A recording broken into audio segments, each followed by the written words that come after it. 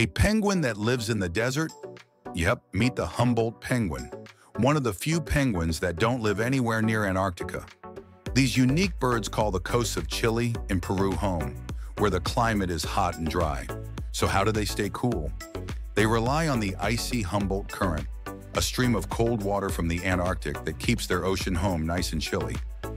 Instead of sliding on ice, Humboldt penguins nest in rocky caves and burrows, protecting their eggs from the scorching sun. They're incredible swimmers too, reaching speeds up to 30 kilometers per hour and diving more than 150 feet deep to hunt anchovies and sardines. They even have a special pink patch of skin around their eyes that helps release heat, nature's built-in air conditioner. Sadly, these penguins are now threatened, with fewer than 12,000 left in the wild, mainly due to overfishing and changing ocean temperatures. So next time you picture penguins, remember, not all live on ice.